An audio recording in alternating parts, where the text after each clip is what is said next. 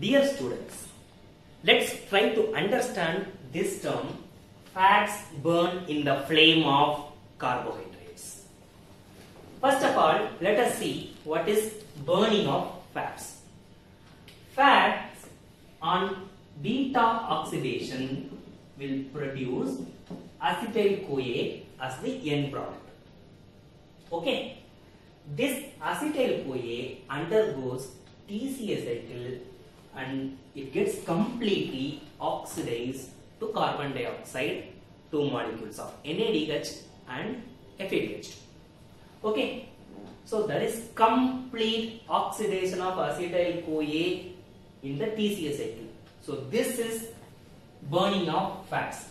So burning of fats is TCA cycle. Now what is flame? In TCA cycle, oxaloacetate acts as a flame.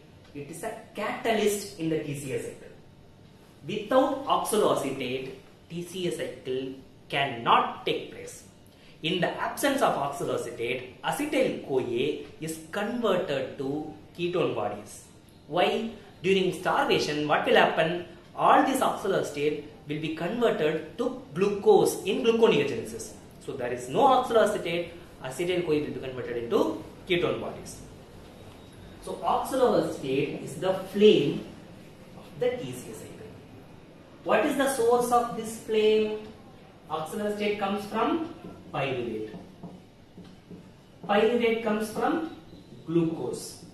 The end product of glycolysis is pyruvate. So that is why we say fats burn in the flame of carbohydrates. Okay, oxaloacetate is produced from glucose.